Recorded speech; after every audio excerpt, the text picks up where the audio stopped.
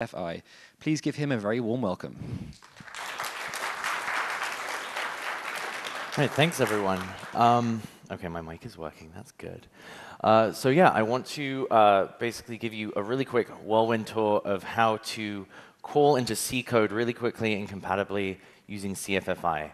I'm going to start out with an admission, which is that when I began programming, and still pretty much to this day, I was and am terrified of C, because for most of my career, I've been using languages where when you get something wrong, you get a traceback that kind of roughly points out where in your code you made a mistake. And whenever I've tried to write a C program of like marginal complexity, sometimes not even marginal complexity, sometimes it's a hello world, and I'm like, ooh, I wonder what this does. And you just get a seg fault, and your program exits, and you have no idea what happened, and GDB and Valgrind and all those things, everyone's like, oh, use those, and it's so confusing, and no one explained to me what they were, and I felt like it was an in-group of, like, I don't know. But I keep working with people who will say, like, oh, we can use Python as the glue code and business logic, and then all the slow bits we can just rewrite in C. And I really wanted to sort of know, first of all, they make it sound really easy. Is it? It's not that easy, but I wanted to figure out, okay, how can I actually do this? Because I know there's successful software out there that does actually have like the slow bits implemented in C. And so I want to just go through a quick rejoinder of why you would want to call out to C and C++. The big one is to make things faster, and there's like a lot of algorithms that will benefit from being implemented in C. Particularly the things where you're doing the same small operation over lots and lots of data serially. So string stuff is pretty much that, numerical stuff. Calling out to system libraries is a pretty big one. So sometimes, especially on like OS 10, for example, or Linux, like anything where you want to interact with device drivers, anything where you want to do deal with the windowing system. SSL and crypto is a big one. You do not want to be implementing this yourself, so you definitely want to be using a system library for that. And then it turns out like a lot of, C is the lingua franca of modern computers pretty much. So when there's like a new file format, a lot of the times it will be implemented in C or C++ first, and that's the reference implementation.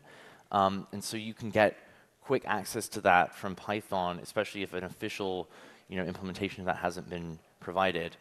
And then a really interesting thing is if you are actually writing a C library and you're not terrified of it, or you are terrified of it, but it's your job anyway, you can write the tests for your C library in Python, and that is actually like a really nice way of doing like generative testing, because writing unit tests in C is probably like an order of magnitude worse than actually writing the C code itself. There's like so many weird macro things that you have to do, so you can actually make that a little bit easier with Python. And there's a few existing solutions. ctypes it comes with the standard library. You have to kind of set up all the bindings in Python yourself. It's all happening at runtime, which means there's a little bit of runtime overhead. Basically, the conversion of things from Python types to C types, like integers and structs and arrays and all that kind of thing, you're telling the Python interpreter at runtime. It has no ability to make things more efficient in terms of calling out to that library. SWIG, Cython, and Pyrex. SWIG is like very widely used. Cython and Pyrex are used a decent amount too. You have to write a wrapper in a third language, which makes things just it's a little bit more work for you to do. It's something you have to maintain. And getting it to work with Python 3 and 2 in one library is actually pretty difficult. And then finally, you can always handwrite a C extension, but then throw compatibility out the window. Like, it's going to be really hard for you to write something that works across multiple Python interpreter versions. It's only going to work in C Python, and there's going to be a lot of like manual code writing. So CFFI is a great solution for you want to call out to a C library. You don't want to write a third wrapper language. You want it to work on C Python and PyPy across Python 2 and 3, and you want to be able to avoid the runtime overhead that ctypes, and basically there's a library libffi, which is how you call out dynamically to like C APIs. You want to avoid that. So CFFI was written by Armin Rigo mostly as part of the PyPy project, as determined by just like how many mercurial commits on the project were written by him. So I'm going to go over a really small example pretty quickly of how we would wrap an existing C library that implements red-black trees in Python. And red-black trees are actually really interesting because there's something that is like, sometimes it's a canonical like joke that you would be asked to implement it in a programming interview. And we're not going to try to implement them ourselves. There's a ton of really, really good C implementations out there. But what they're really useful for is anything like a set or a dictionary where you want to maintain the ordering of the elements in it. So a set or a dict in Python, you can walk through the elements and it's going to be in like a pseudo-random order. So in order to like sort the elements of a set or a dictionary in Python, like the default implementations, it's going to be like a completely naive sort. If you have a red-black tree, you can, for example, like walk through the elements in ascending order for like a trivial performance overhead. So, and it's also a simple enough example for this presentation. So I'm going to be going through how to wrap a C implementation of red-black trees in Python with CFFI. So there's 4 main parts to a CFFI library. Setup.py, which is pretty standard, but there's a couple of things you might want to note that are different in CFFI projects. You need to write a build file that basically glues together the definition of the C API that you want to wrap and sort of tells CFFI how to find the C source code and how to build the C source code that matches those like header definitions. Sometimes you're going to include the actual C source code, which is very easy when it's an open source license. You can just distribute it along with your project. And then you want a Python library because unless you're wrapping like really basic mathematical functions or string functions, you probably want some like Python object-oriented abstractions over the raw C library. So the bulk of this, the rest of this presentation is going to be actually how to, well, like some idioms for wrapping standard C, like idiomatic C data structures. But let's start with setup.py. So this is a pretty standard setup.py. A thing to highlight is the setup requires is maybe a new keyword argument for you in the setup function. And what that actually says is not only, so you've got the install requires below it, which is showing it that it needs CFFI to import the library. But setup requires says you actually need CFFI to install the library. And that's because it's going to need to like fetch the C source code, figure out how to compile it on your machine, build all the headers, etc. So you want to put the setup requires in there, install requires obviously, and then finally there is a CFFI modules argument that tells it, so that rbtree_build.py is our build file that we're going to go over in a second.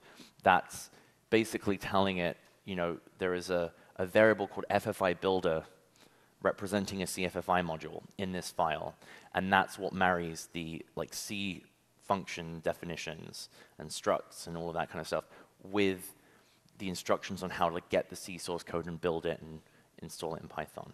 So pretty simple, like setup.py, not too many differences from a standard library that you want to package up. So now we're going to go on to the build file. So this is that little bit that glues things together. So you're going to import, you're going to import FFI from CFFI, create this builder object.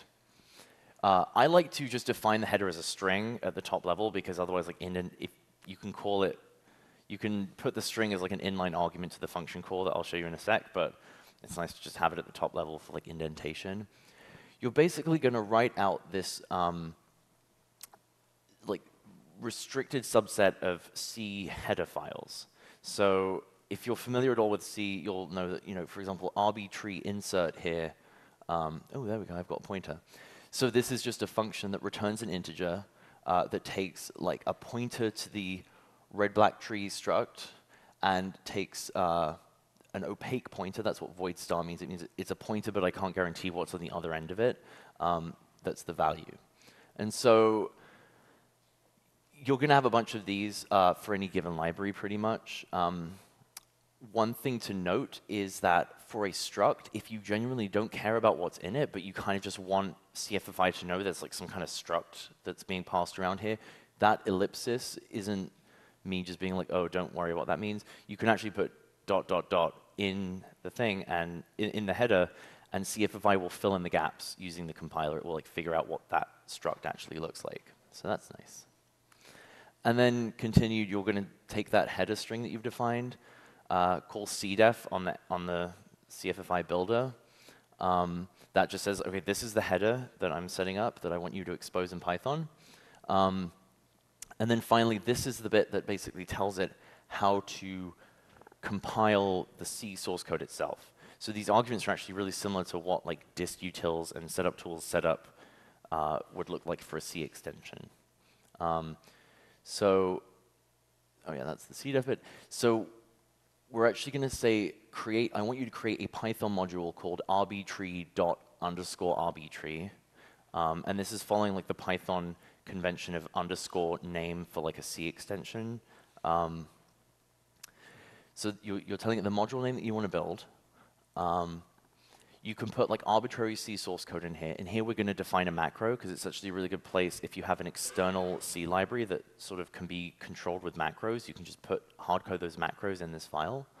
I'm going to tell it look in source root, which is like a variable wherever I in my source tree want to keep my C files. Look in source root for a file called rbtree.c. And that just says, okay, I want you to compile that file, and what you can expect is for it to have all the functions that I've defined in my cdef like header.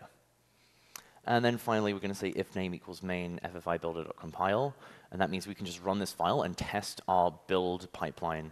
Just test that like it gets the headers, it can find the C source code, it can build it, and everything is there that it expects to be there. And then finally, the C source code almost doesn't matter if you're finding C source code from somewhere else. Like this isn't a C conference, so I'm not going to like try to walk through how to implement this red-black tree in C. But you just want to find one, whatever you want to do in C. Like just, it almost doesn't matter what's in the C file as long as CFFI can find it. And yeah, so once you've got all that set up, you're going to run like Python rbtree build.py. That build file, that's going to call that FFI builder.compile method, and it's going to run, do a bunch of compiler output, and if everything works well, in that rbtree directory, because we created a module called rbtree._rbtree, it will output. We want to create that init.py file ourselves, by the way, but it's going to output rbtree.c, which it's going to take the C sources you pointed to and add a bunch of Python-specific stuff. And then it's actually going to build the C extension itself. And so from that point, this file is actually importable as a Python module. So you have your sort of build toolchain set up. Oh, wait. I see you. Oh, cool. Question? So actually, I think you might be able to, because what you could actually tell it is build a C file. Oh, so there's actually a couple of modes of working with CFFI. One of them is you can attach to an existing C library that's already built that doesn't have the Python bindings built into it. The only problem is then you're going to have the runtime overhead of libFFI. So the question was just about whether you can use like an existing library file. Oh wait, there's another question.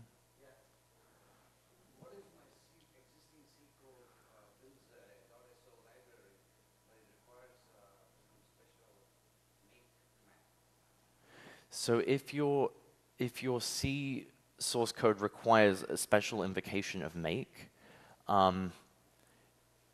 there's a few ways to approach it because C is just like really complicated. Ultimately, like it's actually really simple, which means all the stuff around it has to be really complicated. So you might be better off building a library and attaching to it at runtime and having that runtime overhead if it's really that complicated. Otherwise, you have to figure out how to mesh your C build pipeline with effectively like the distutils, setup tools style of telling Python how to build a C library. So I can't get into that too much in this presentation because it's like a broader audience, but there's, if you have something that's complicated enough in C that you've built out like its own pipeline, you probably are able to answer that question for yourself better than I can right now. But that's kind of how things go in C world, I think, a lot. Is like, I can't help you. Because this is why I'm a Python programmer, not a C programmer, because it's so complicated. Oh yeah, and just to cycle back, so like you've built that arbitrary module, that like C module, you can just import it straight away. All of them have two objects by default, FFI and lib. Lib is going to have all the C functions that you exposed available on it. It represents like the library. The FFI object itself like has a bunch of methods for doing things like creating, coercing types to and from C types, dealing with like creating arrays, deallocating things. So that's going to be like a kind of a support module, and then the lib is all the stuff that's kind of specific to your library. So that's just like a little interlude of how to use this built module. And you can even jump in like at the console and create a pointer to create a tree, and you get a pointer to it, and it's going to be this like CFFI pointer type in Python, and then you can call like lib.arbitree size on that, and that should return you like the number 0 because you haven't put anything in it yet. So that's a little interlude there. And then I'm just going to go through really quickly how you would actually wrap idiomatic C data structures from Python. So the C object lifecycle, like a pretty standard pattern for C libraries that manage data structures, is that there's some kind of like create method that returns a pointer to the data structure. There'll be methods like insert, find, and remove that all take various arguments and operate on the data structure.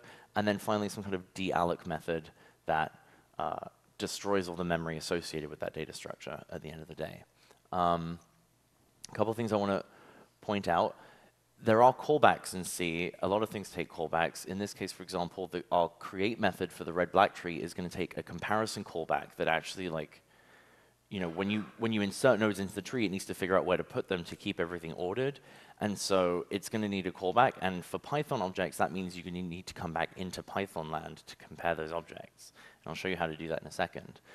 There's also going to be like a node removal callback that's going to, C doesn't really have any explicit memory management other than what you do with it. So this, this library that I found has a handy thing where you can provide a callback so that when you remove an object from your tree, you can let Python know that there's one less reference to it.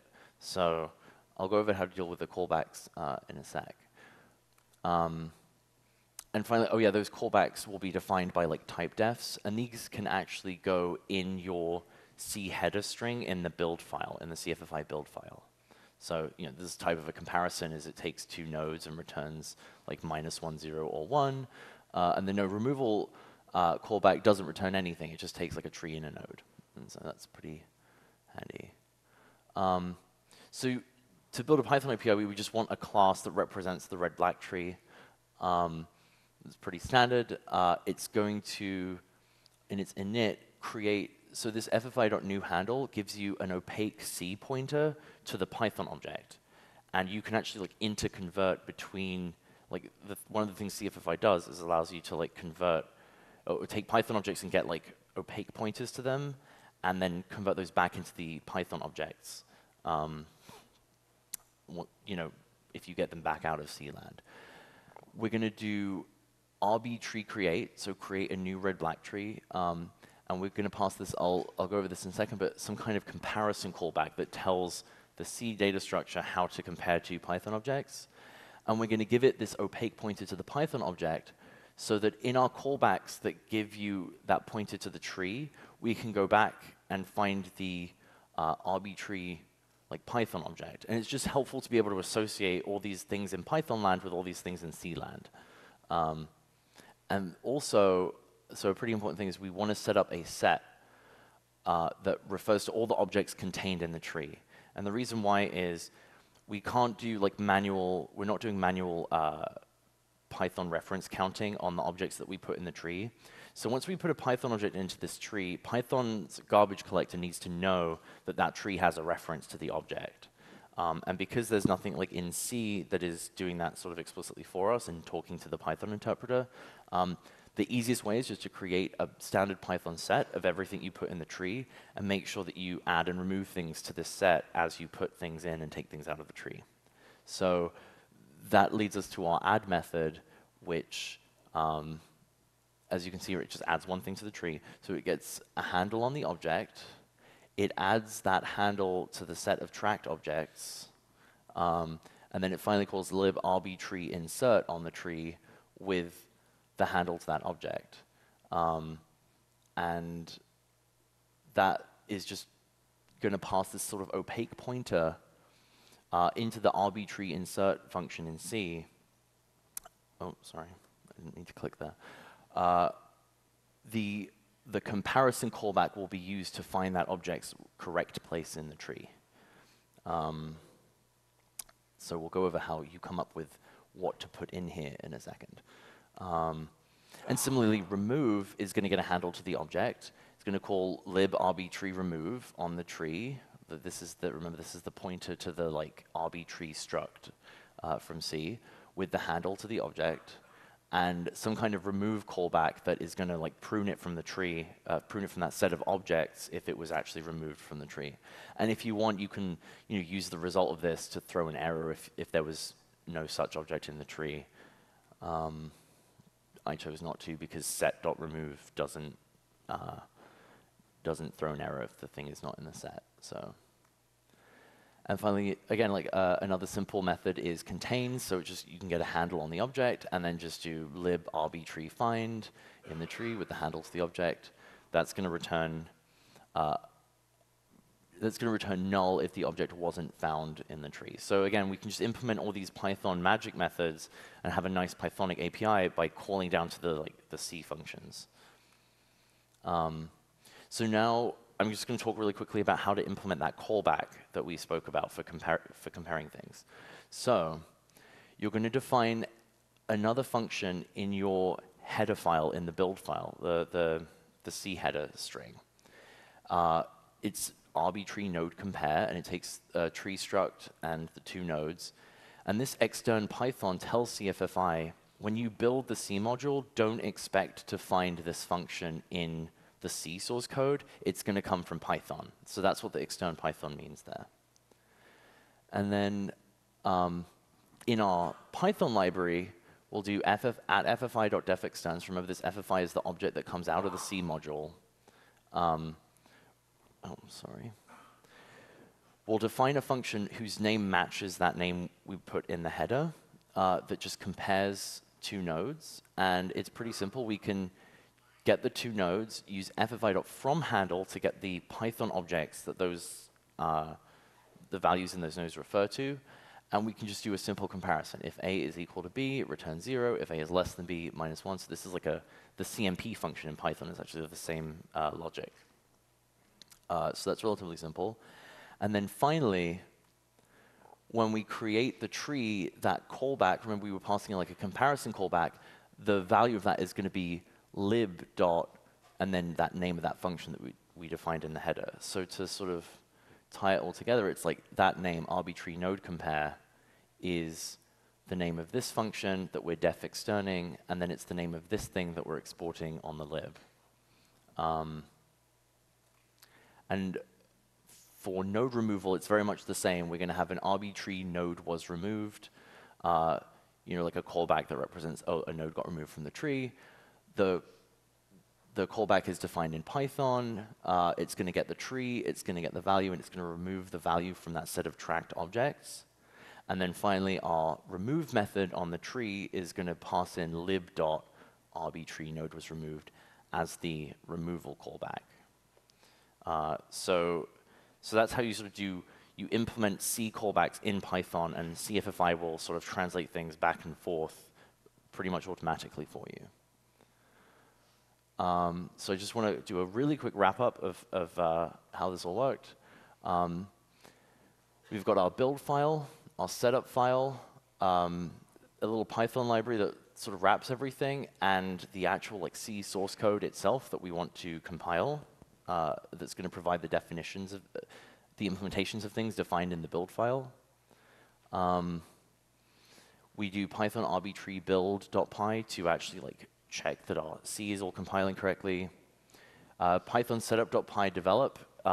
If you're not aware of this command, this is amazing. If you're working on a setup tools installable module and you want to be able to make changes without having to do a full Python setup.py install every time, Python setup.py develop like does the whole setup tools build thing, and then it just links the folder you're actively working on into your path so that every time you import it, you get the latest thing. So Python setup.py develop is a really great command to use. At that point, arbitrary is available in Python. We can create the tree object. We can add elements to it, 2, 12, 5, 7, get its length. That's going to be calling into C for all of this. And check, 2 is in the tree, yes. 9 is in the tree, no. And finally, when we iterate through the tree with, again, defining an iteration method that uses all the C functions that are defined in that library, you can actually get those values back in order. And so you have a fast set type that provides in-order iteration of the elements, and unlike Python's set. And it's calling into C, so it's going to be really quick. And it's going to work on Python 2 and Python 3 and CPython and PyPy. And isn't that nice? And so I want to thank you again for listening to this whirlwind tour of how to wrap a library with CFFI. If you have any questions, just come up to me if you see me. And I've linked the CFFI documentation at Read the Docs, and also bit.ly/CFFI-example is a fully fleshed out implementation of this library that you can set up, that you can pip install right now if you want to. And it's all on GitHub for you to browse. So thank you. Thanks, Zack. Thank you. So as a token of our